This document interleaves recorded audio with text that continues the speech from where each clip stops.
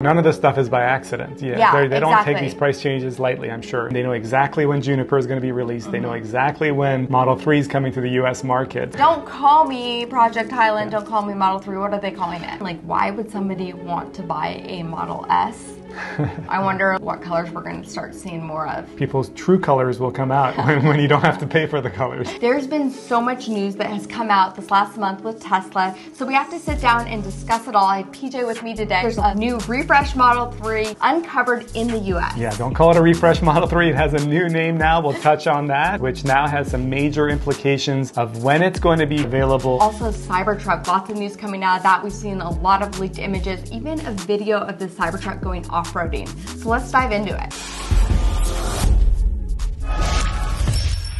So let's just dive right into it, talking about the Model 3, because really that's all anyone cares about, at least. So there has been some new dash cam footage that came out this last week. A viewer of the channel, Danielle, posted this video. So let's take a look at that video. It's short, it's quick. Yes. And it's a classic Tesla cam footage too, right? When the clip kind of cuts out right where you need it most. Because we're seeing a Model 3, it is not covered up. Yeah, this is the first time we've seen an uncovered refresh Model 3 in the US. Of course, for over a year, we've seen these covered up and being tested out in California roads. This is the first time we're seeing it uncovered. And it's not orange. Danielle's already confirmed to us that this is actually a red car. As you know, with the dash cam footage, it kind of alters the colors a little bit. It is completely out there in the open. I think at this point, they don't care. They've already ripped the Band-Aid off, right? Like, we've seen what the refresh Model 3 looks like now. Yeah, which I think is kind of weird, right? It's for Tesla, they've always kind of kept things under wraps and then have it announced in the US. This is the first time we're seeing this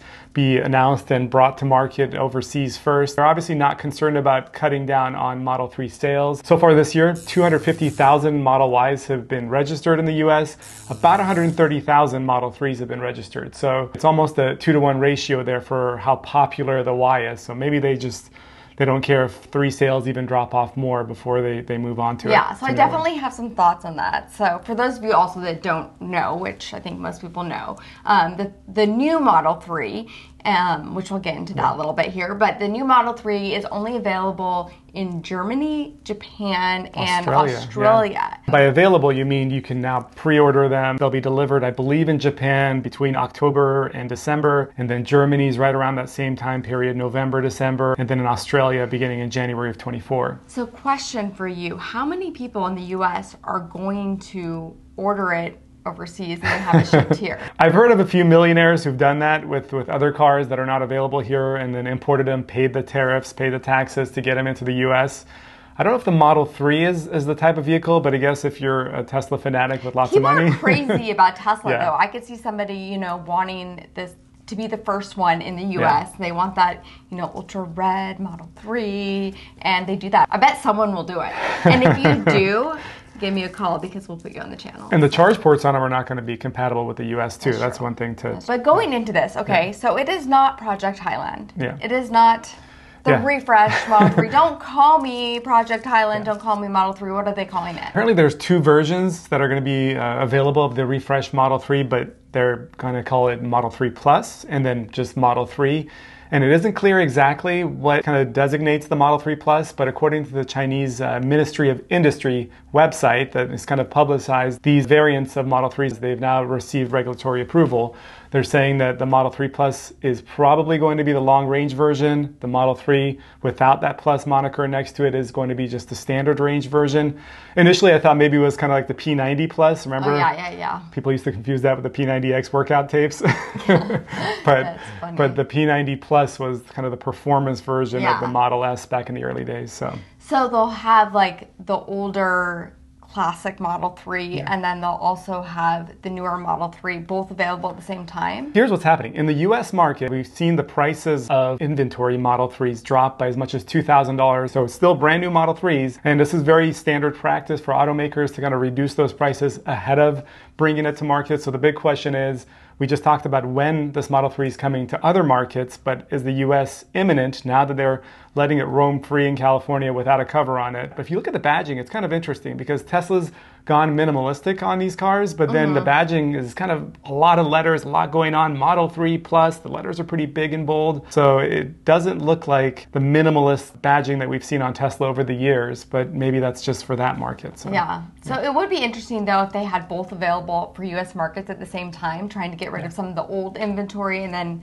the new one for maybe people that don't like all the changes with the Model 3. I mean, there are a lot of changes, which, you know, we haven't talked about that publicly yet, like what our thoughts are on this new Model 3, I guess, Model 3 Plus. Is Model 3 Plus, yeah. And then what do I call it, like first gen Model 3 or just Model 3? Yeah, I mean, the changes are significant enough to where it is definitely next gen to me, at least. You know, you look at the soundproofing, better aerodynamics, better range, significantly improved interior, even the lag time on the screen is improved.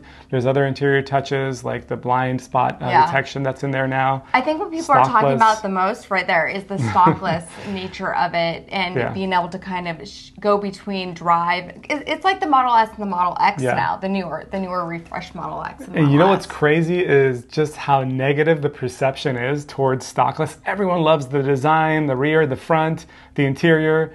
And they're like, give us our stocks. And I understand the yoke perspective because that definitely takes a little bit of an adjustment period. But I think once you go stockless, almost everyone is going to love it. I think that what they're doing with the 3, again, they're trying to push sales of the 3. Obviously, the Y has been their most successful car, so that's why they're refreshing the 3 before the Y. Yeah. But does it get you excited for things to come to the Model Y? Yeah, it's Project Juniper, right? Is that what they're going with? I think that's what I was most surprised about was how are they handling this? Because you've got to know that, of course, the Model Y is lapping Model 3 sales. It's one of the most popular cars in the world and one of the best-selling cars in the world. And now it doesn't have a lot of these features, but for how long? Like, we're not seeing Project Juniper wrapped Model Ys running around like we've been with the 3. So are they thinking, hey, it's basically the same thing, we don't need to test it, which I doubt that's the case. But I do think it's going to be. You think so? They're not going to test it on the Y body? No, I think they will test it, but I do think it's going to be the same thing as the 3. I think it's going to be... How do you give the SUV, which has more families likely in it, and not give them the rear screen, where the 3 is getting the rear screen? Well, the new Model Y will. Project but I'm just saying, like, it almost made sense to bring them in together. Well, that's why they had to do the 3 first, because they needed to boost those sales. Okay. Otherwise, why would... You know, most people would go for the 3 versus the Y. Yeah. I know for us, like, does it make you want to sell our Model 3? It's the first thing that's made me want to consider it. We always talk about how we just finished paying it off, so it's really nice to have that and you know, finally be ours. But that they get you right when you right when your 4 or 5 year loans are over. Or Juniper? Would you rather wait for Juniper? Oh, definitely Juniper. I mean, I think the Y is the better of the 2. I mean, it's everything the 3 is with more space, more utility. So the old 3 maybe will be our oldest son's first car when he starts driving, and then maybe that would be when you could get that refresh Model 3 or Cybertruck. I mean, or something totally different. I don't know. What do you guys think? Like, you know, what kind of cars are you guys driving? There's so many different options. I'm wondering, like, why would somebody want to buy a Model S now? Because honestly, this new Model 3 Plus almost seems better. But then the S and X prices have dropped so much that if you were in the market for something a little more premium, it's like 20,000 more, 30,000 more. But is it really more premium other than having that name at this point? I mean, you've got the vented seats now, right? You've got interior lighting, which maybe you would think ambient lighting is going to come now to S and X at some point. It's very similar now. Yeah, you're right. I think that's why they've had these major price drops. Yeah. All right, so what are the prices right now? Okay, so just pulling it up because it's constantly in motion. Model X is down to $79,990, which is the lowest I've seen it. I mean, I remember the 60 kilowatt hour Model X way back in the day where they tried that out. I think it was rear-wheel drive maybe even. That was about $69K. So this is an insane value. To the point where I finally convinced my sister to order this. She's the only one, because my mom's ordered one. My mom's had a Tesla for years. Your mom got it next. Then your sister, which was hard to convince, got it. My sister has been impossible to convince because she'll flat out tell us, and she knows what we do for a living, and she'll flat out tell us that she thinks Teslas are ugly, everybody has them, it's so boring. I think it's more that everybody has them. And she lives in Seattle area where everyone really has them. Does have them. But I think it's funny because she wanted something that was like, you know, she's like, I want something a little more affordable than what was she driving before? Yeah, she had a Land Rover Discovery, something. It was 120. But it was always in the shop. Yeah. So she never It's currently still in the shop. And that's why she called me and and said, what's the best EV I want to get? And we first said Model Y, definitely I get told a her Model Y. If you want to save money, go Model Y. Yeah, and then with the price drop, we were like, actually... The price drop happened in this conversation. Yeah, go for the X, and she did it. But I have had a lot of people reaching out to me on Instagram and Twitter asking me my thoughts on that, like, because, you know, there's some people who just took delivery of their Model X, and now all of a sudden it's down like $20,000, and they're like, how do you feel about that? How do you handle that? And this is the way that I look at it, is that if you're looking at like an OEM car, you're going to a dealership, you pay markups all the time and you don't really realize that the price is shifting the way it shifts at all. But with Tesla, everything is so transparent. It's so out here. You know, you go online, you pay one price, you order online, everyone knows what's going on, and we all follow it. We're watching news. We're making a news show right now about the prices. And so we know that there's that big change going on. And then the other thing is, like, it's a tech car. Prices change, they go up, they go down. It could go back up again. Honestly, I could see them doing this right now because of the release of, you know, the new Model 3, people talking about Project Juniper, trying to kind of boost those sales for the Model S and Model X, which I think is what is happening right now. It's absolutely. None of this stuff is by accident. They don't take these price changes lightly, I'm sure. So it's definitely by design. They know exactly when Juniper is going to be released. They know exactly when Model 3 is coming to the U.S. market. So this is all kind of tugging at people's, I could wait 6 months, but this is really low. Yeah, I don't think it's going to go down lower. I think at this point it's going to go up higher. So if you are considering a Model X, now would be the time to jump on that. Also, there's not like the paint colors. Yes, paint colors are included, and the main reason for that is, of course, get you the tax incentive if you qualify for it, because it keeps the price under $80K. That's pretty cool to see. I've never seen all paint colors included either, so it's a Tesla first. I wonder, like, what colors we're going to start seeing more of at this point. People's true colors will come out when you don't have to pay for the colors. Exactly. I like that. Yeah, so with the Model S and X, the price drops. It's nothing new. Tesla's been doing this all year with its entire fleet. In fact, I think, according to Beer to Tesla, our friend on the channel here, says that 13 times Tesla's changed prices so far this year. That's pretty incredible. And again, when you're transparent, you get to see all this stuff happen versus everyone's getting a slightly different deal. So but FSD has also had a price change. It has, yeah. I think maybe the take rate's reduced a little bit because FSD is getting better. That's very clear. But you know, the price, as opposed to going up for now, has come back down a little bit. Do you still think it's overpriced? At $12,000, absolutely. So what would be your what would be your price? Gosh, I think $3,000 to $5,000 is the sweet spot. Tesla probably would I don't think they're going to go there. No, they're not going to go there. I think they would do $5,000 to $7,000, but that would be the best case if they were to do that. So we have it in our 3, we don't have it in our X. Yeah. So if it got to, what price would you buy for me in our X? I think 6 is a good compromise. 6? Yeah. I could see that. That's a good price. I don't know if it will get there. I think 6 definitely. I could see it like 7,000. Let me know in the comments below, like, what would be the price that you would jump on it at. I'm curious what other people have to say. Unless you think like $12,000 is great, and that's totally fine. Yeah, basically with all these price drops, Tesla's essentially kind of waging a price war for other automakers because we've reviewed so many EVs over the last few months, comparing them specifically to Tesla. And a lot of them do have features that are more superior to Tesla in some ways, but then you look at the entire scope of the EV and Tesla definitely almost always wins out. So it's what's interesting about all this, and with the prices continually coming down, that is the biggest barrier of entry, is that price point. And when that's lower, of course, Tesla's able to continue to gain market share. I heard people talk for so many years that these new EVs are going to take from Tesla's market share, and, you know, watch when they're not the only one in town. And now over 100 different options are available for EVs. And you look at the numbers, I was just pulling these up here. From January to July, Tesla's had nearly 400,000 EVs registered in the US. That's a 50% jump from the same period in 2022. And nearly a 60% of the EV market share in the US belongs to Tesla. Again, after dozens and dozens of new EVs have been introduced in 2023 and dozens more are coming to market in 24, it's incredible that they're almost like extending the lead versus losing the market share. Well, I think that now they're able to scale and they can lower their prices, and that makes it so much more competitive. Yeah. Because it's how are you able, I can get a Tesla for less than I can, buy this other EV. But further looking at the market share, look at this. When pulling up the data here for Chevy, they're second place behind Tesla. Tesla, again, 60% for market share. Chevy comes in second place at 6%. Almost all of those are coming in from the soon-to-be retired Bolt and Bolt EUV. And then you look at third place, it's Ford with 5% of the market share. And that's down from the previous year where they had 7% of the market share. So again, Tesla kind of extending the lead with EV sales as more EVs from other manufacturers are being introduced. That to me, when I saw these stats, I was just like blown away that that kind of justifies what's happening with the price of their stock and what some of these investors are saying long-term for Tesla's potential. They're not necessarily, kind of giving in to the competition. They're extending the lead over the competition. It all comes down to the infrastructure, which Tesla in a way is kind of now hijacked, having all these other brands agree to come on board with them. So although these brands are thinking, oh my gosh, now we don't have to invest in an infrastructure, Tesla's almost kind of sneaking one past them and being like, sure, come on board here.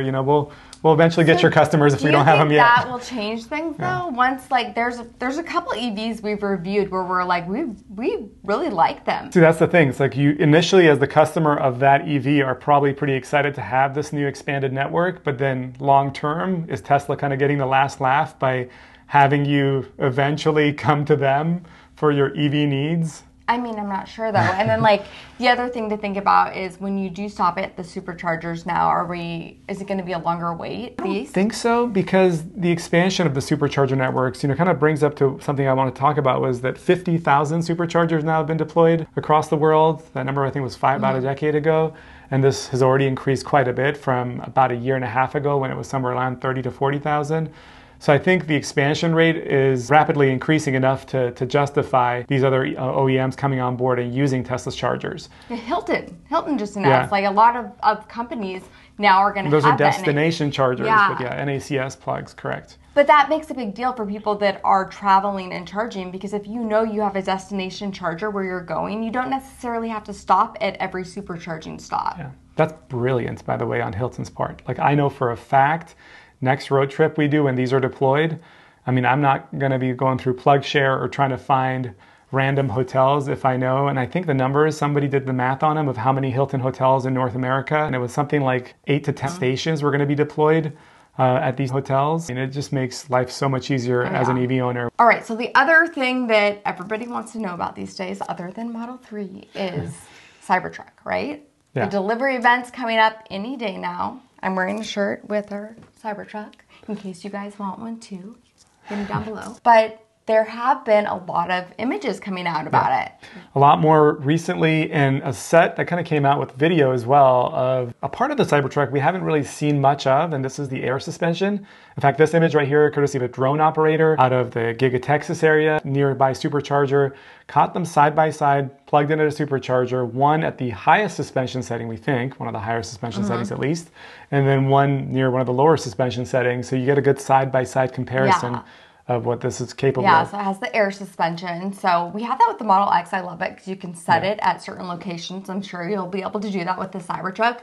But really, the main difference with low suspension is better just for driving, cutting corners, things like that. Turning radius, aerodynamics, and then, of course, higher suspension off-road. And this is going to be their dedicated off-road vehicle. So this is supposed to be a good one. Speaking of off-roading, there was also a video caught of it off-roading. Yeah, at the Hollister Hills Recreation Area in California. It's a pretty popular off-road trail there for a lot of Rivian owners recently. And a Jeep owner was out there earlier this week. This is brand new video. And he caught what looks like that air suspension in action. He said Tesla was pushing the Cybertruck pretty hard. Suspension seemed to be all the way up. And let's watch the video. Let's watch it. So we see it going. The suspension's high because they're off-roading. Yeah. It's kind of funny to me. I feel like it does look I don't know. I like the way it looks better when I see images of it on roads Yeah. as opposed to off-roading. But it's just such a polarizing looking truck to begin with that, of course, it's going to look weird at first. Yeah, the high suspension in any vehicle, when you put it on the highest setting, it does kind of look funny, skinny legs sticking out. Kind of reminds me of an armadillo walking down the road. It does look funny, but I mean, we'll see how it performs. We'll see what it's capable of. And Tesla's kind of for a long time been touting this particular feature. Even back in 2020, Elon Musk was talking about increasing the dynamic air suspension options on the Cybertruck specifically for off-road purposes. We'll see how it holds up against some of these other EVs that have been really good off-road. Yeah, so you see these two Cybertrucks, another drone footage outside of Giga Texas. These are covered. This time they're right outside their crash labs at Giga Texas. Of course, NHTSA has done we think they've done their independent testing already. So Tesla likes to do their own testing, historically speaking. They do additional testing on top of what NHTSA provides, maybe just for their own data. It is kind of surprising since, we're around the corner. Yeah, I think it's kind of weird that the delivery event is supposed to be right around the corner. Again, if it's internal, it's independent of what NHTSA's done in the past, probably already ready to go for public use. So maybe this is just Tesla trying to gain some final data. But Tesla's kind of teased Cybertruck crash tests already. They've teased it all year. We saw footage on their social media there where it shows the Cybertruck sitting really close to impacting the wall and the video cuts away.